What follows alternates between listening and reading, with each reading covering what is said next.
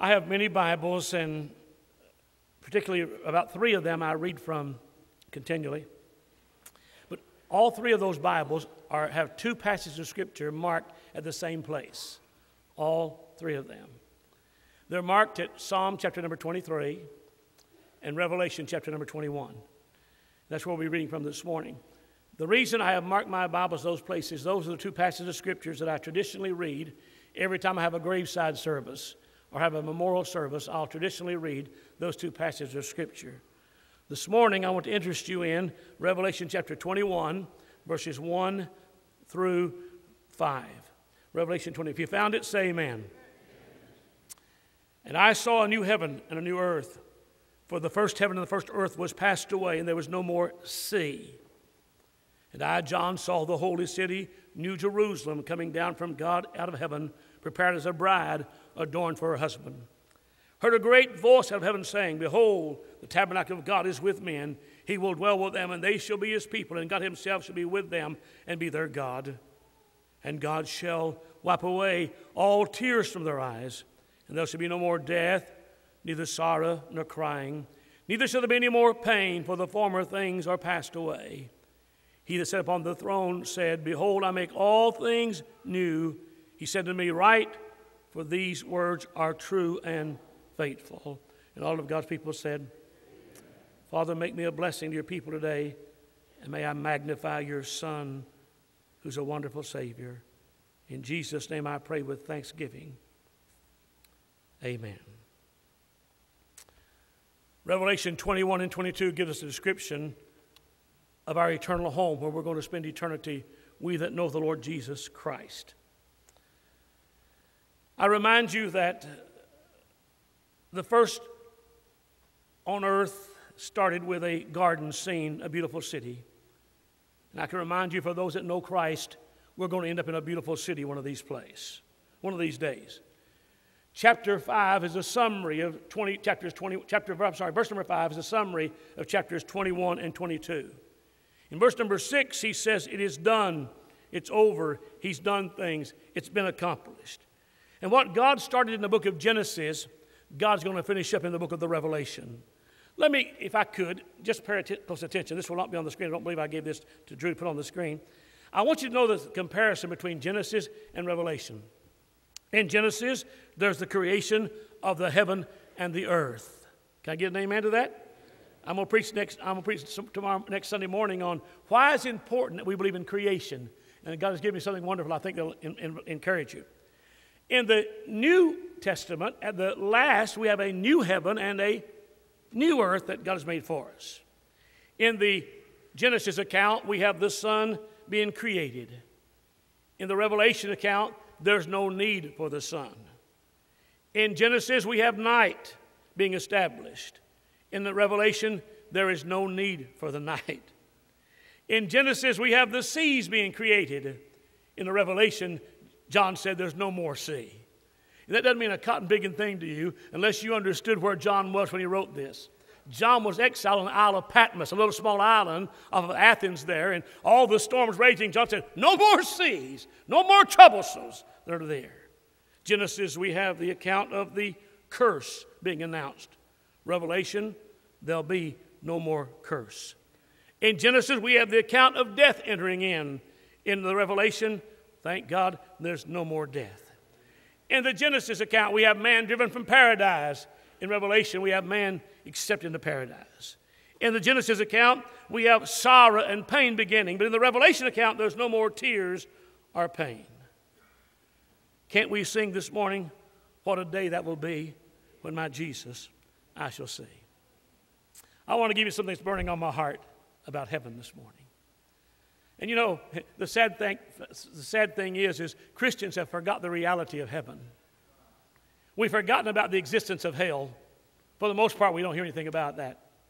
But we've forgotten of the reality of heaven. First of all, I want to tell you this, that heaven is a real place. Look with me with the first few words of John in Revelation 21, verse 1. And I saw. John said, I saw this. I know God is showing things to John. Look at chapter number 21. Look at verse number 2. And I, John, saw. I cannot tell you the number of times in the book of the Revelation that phrase, I wish I'd have counted, I didn't, when John says, I saw. I know here's a story I've heard Nathan tell before, and I've told this story too many years ago, about a woman who was deeply concerned about her husband's salvation, and she kept praying for him to get saved and praying for him to get saved, and he wouldn't listen to her about coming to know Christ, like some of you have prayed for your children to get saved, and some of them maybe here this morning, they're lost. You prayed for them. So she got a deep concern for him, and one day she got so concerned that she went over to the pastor. Before she left to go see the pastor to pray for her husband, she put a note on the kitchen table where her husband would come in from work, and he'd see the note, and the note said, "Did John see you?" And she went over to the refrigerator and she took a note, "Did John see you?" And she walked in the bedroom and put a note, the bathroom and put a note, "Did John see you?" And she walked in the bedroom and left a note, "Did John see you?" And the husband came home and he came to the door and he called for his wife and she wasn't there. And he looked at that note in all those 4 places and said, the note said, "Did John see you?" And it was troubling to him. He couldn't figure out, where's my wife? What's happened? And the note kept ringing in his mind, "Did John see you?" And finally, the phone rang, and the man answered the phone. It was the pastor, and the pastor said, "Sir," said, "this is the pastor of your wife, and your wife is over here at my home right now, and she's weeping her eyes out. She's weeping for you. She's sorrowing for you because she read in the book of the Revelation that John said, 'I saw.'" And she said, he wants to know, did John see you there at that place? Man came to conviction and came to know Christ. I asked you this morning, when John saw in the new heavens, did he see you there? I saw. We were talking about a real place. I want you to listen to the words of Jesus, please, when he said this. "Let not your hearts be troubled. You believe in God, believe also in me. For in my Father's house are many mansions. If it were not so, I wouldn't lie to you about this. If it were not so, I would have told you. I'd go prepare a place for you." Come on. If I prepare a place for you, I will do what? I'll come again, receive them myself, that where I am, there you may be also. Heaven is a real place. We'll have real bodies. They won't gain weight. Jesus arose from the dead with a glorious body that can walk through doors and walks through buildings and still eat, have a good time. He can do all those things.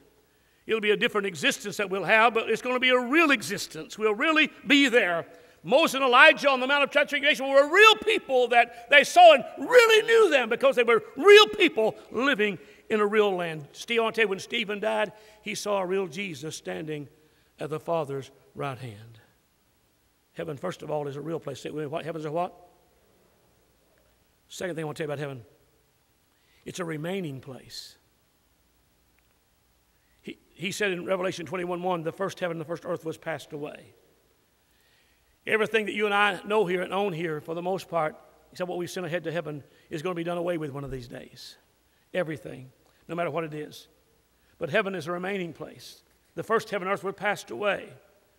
I thank God for everything I've enjoyed in life, and I thank God that we're to enjoy all the things God gives us in life, and there are precious things to us.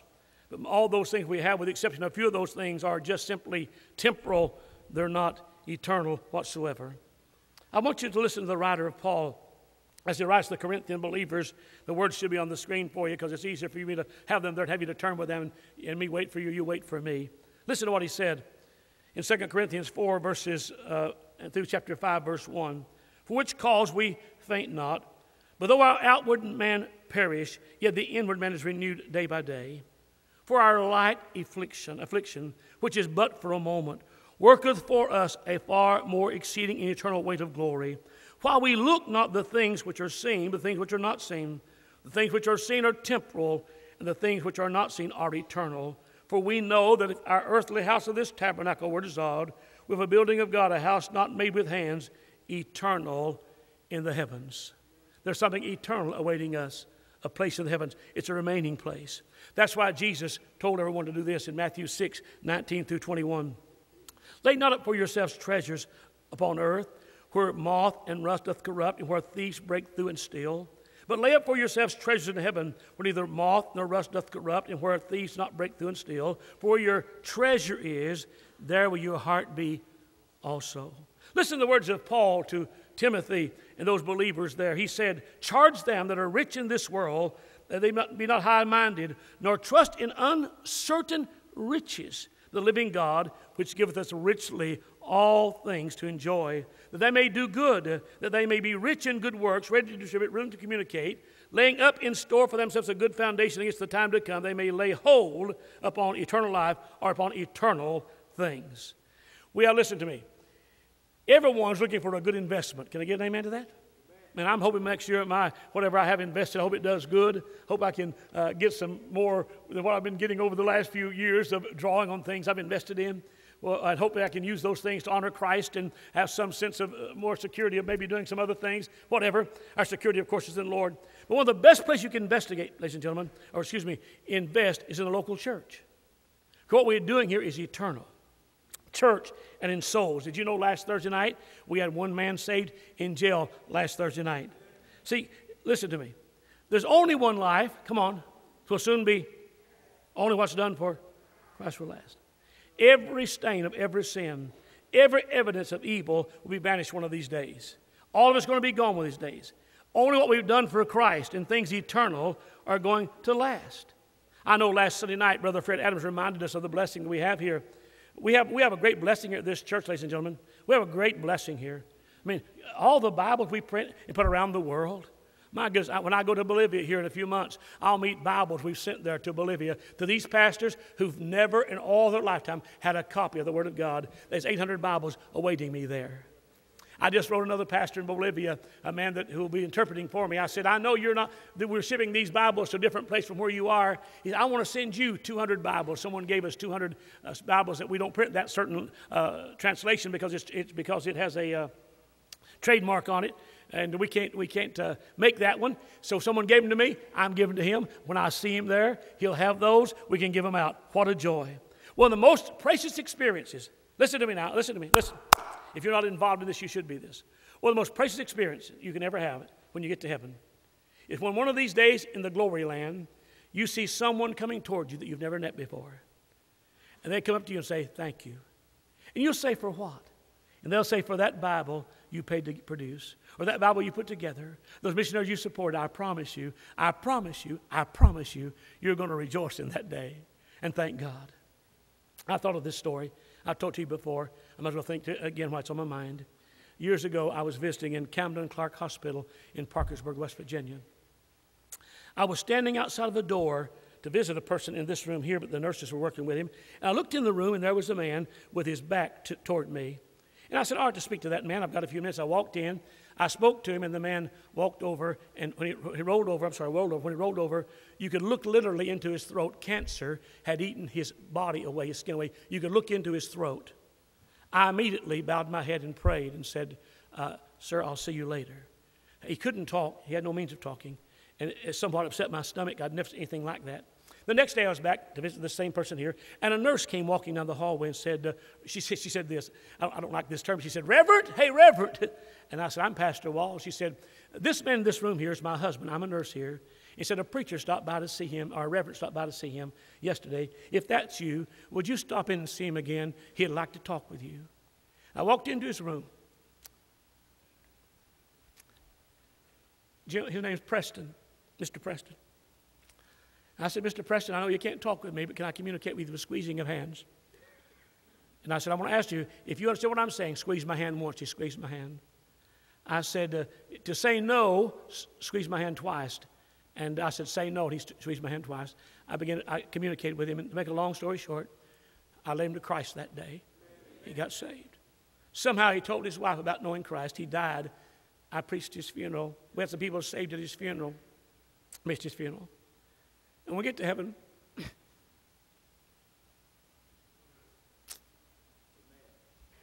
he'll look totally different.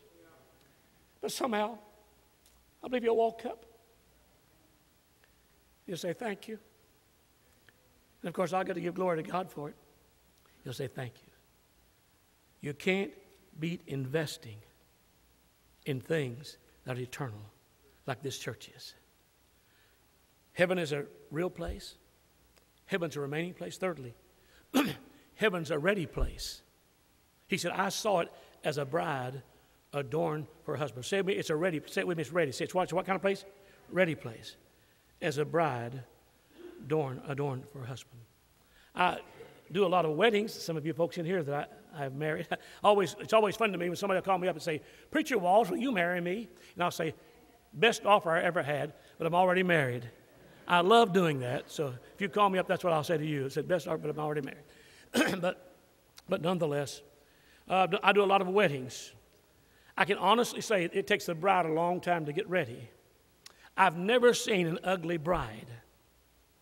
I've seen some that came close. I have seen some ugly grooms. Can I get an amen to that? But she's adorned herself. She's made herself ready. Nothing quite as beautiful. And that's what heaven is. It's a ready place. 2,000 years he's been working on it since he left. Come on. If you've not observed how beautiful the place we live on, you've got your eyes blinded or you haven't been looking. We live in a beautiful world. I mean, the mountain ranges and the butterflies and things in the summertime and springtime, the snow when we have it, the mountain peaks, the windmills in the distance, the oceans, the seas, the skies, the stars at night. It's beautiful. If God did all that in 6 days, you think what 2,000 years you've been working on, what's it going to look like? Amen? A little girl, of course, you've heard the story about the little girl who was born blind, and she went through many years of procedures of having to get her eyesight restored. And finally, after many, many years of procedures, finally one day, she opened her eyes, able to see, and she said, Mama, said, it's nothing like you've described to me. And she said, honey, I didn't have the words to tell you about it. I got to tell you, I've tried to this morning, but I don't have the words to tell you about this place because eye is not seen, ear is not heard. It's never into the heart of the man, thing which God has prepared for them which love him. Here's what I've said. Say it with me. Heaven's a real place. Say it with me. What? Heaven's a what? Heaven's a remaining place. Thirdly, heaven's a ready place. Heaven's a what? And heaven is a place of relationship. He said, he shall be their God. We shall be his people. Excuse me for my English, East Tennessee English, but whoopee-doo. Hallelujah. Man, we're going to see him. If I don't get you excited, you need a new battery or a new life. Someone has said, and I read it, so I'll read it to you as I read it. If streets were not gold but gravel, if walls were particle boards and not jasper, if mud was knee-deep and weeds were over our heads, it would still be heaven as long as Jesus is there. If you're lost, the very thought should terrify you that you're going to miss such wonder and splendor, because the Bible says those that are lost are going to look out of the region of the damned and look through the transparent streets of gold and be able to see the joy taking in pleasant. And you've missed that because you did not know to come Jesus Christ as your Lord and Savior. You that have not made the decision yet, your commitment to Christ, I witnessed to some people, and they say to me, don't worry about me, preacher, I'm going to hell. I said, me and my family is going to party the whole time. Can I tell you, hell's not a place where you're going to be partying. Can I tell you, the Bible says this about it. There's a man who went there that said, tell my 5 brethren, I never want to see them again. That's how terrible the place hell is. Hell is a place of relationship. Heaven's a place of relationship. Think of the sight that'll be that when we look at everything that is made by heaven, the only thing that'll be in heaven to be man-made will be the scars in the hands of Jesus, and we're going to see them through all eternity, remind us of the great sacrifice he made for you and for me. But heaven is a place about relationships. And you'll listen to me. I am not going to apologize for getting excited about heaven. I need to apologize I don't get more excited about it. And I don't mean to play on your emotions, and I'm not trying to. I'm just preaching from my heart and from my experiences.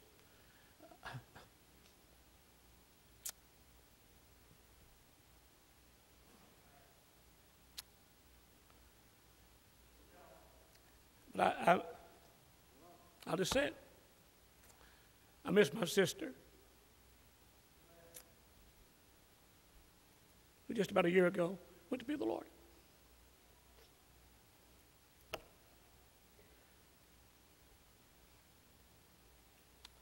And some of y'all have people in heaven, and even no matter how many years it's been, there's still a vacancy there, is there not? There just is. You don't ever get over that. And I don't think God intended for you to get over it. He intended you to have a longing in your soul. I want you to listen to Paul as he writes these believers in Thessalonica. But I would not have you to be ignorant, brethren, concerning them which are asleep, that you sorrow not as others which have no hope. Don't sorrow that way. He said, for if we believe that Jesus died and rose again, do you believe that? Even so also them which sleep in Jesus will God bring with him. For this we say unto you by the word of the Lord, that we which are alive and remain to the coming of the Lord should not prevent these which are asleep. For the Lord himself shall descend from heaven with a shout, with the voice of the archangel, and the dead in Christ are going to rise first. Then we which are alive and remain will be caught together with them in the clouds to meet the Lord in the air, and so shall we ever be with the Lord. Wherefore, comfort one another with these words.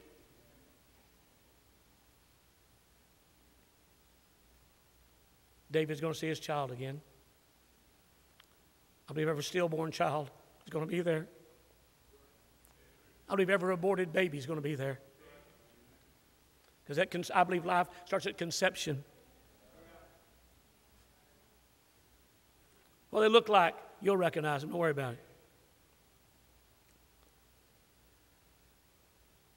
The saved will be together. Excuse me, Mom, Dad. Always the question that comes up, we're going to know each other? That's a silly question almost. The Bible says in Matthew that Abraham and Isaac are going to sit down together in the kingdom of God. How are they going to sit together if they don't know each other? The Bible speaks about our death being sleep. I went to sleep last night. My wife was there. I said, good night, honey, I love you. I woke her in the morning. I still knew her. I said, get up and fix my breakfast.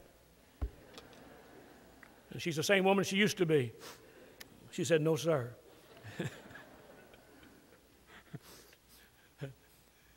You don't like having fun? Why don't you go home now? Heaven's a place of relief. No hospitals. No graves. No little bus child will have to call us, as one did last night, and say, my mama died.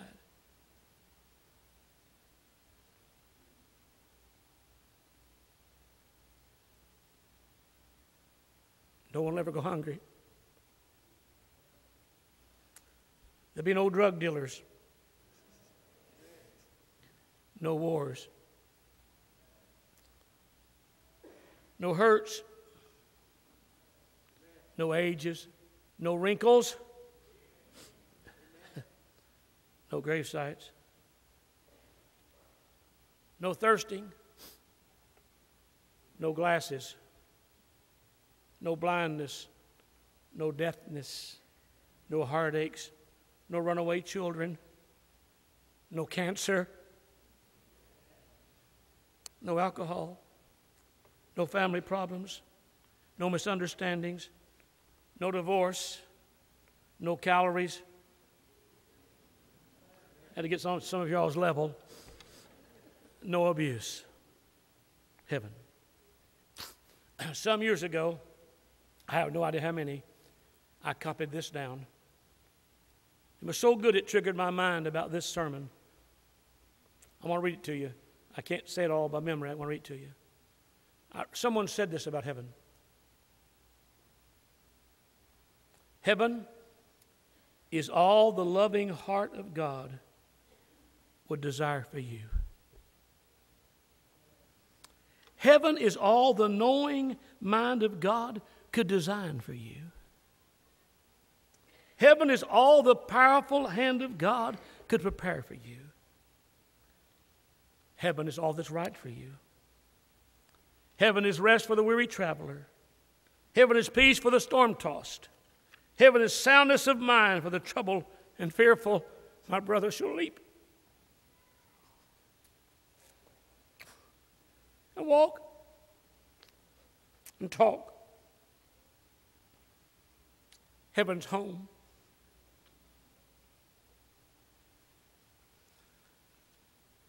A 5-year-old was staying with her grandmother.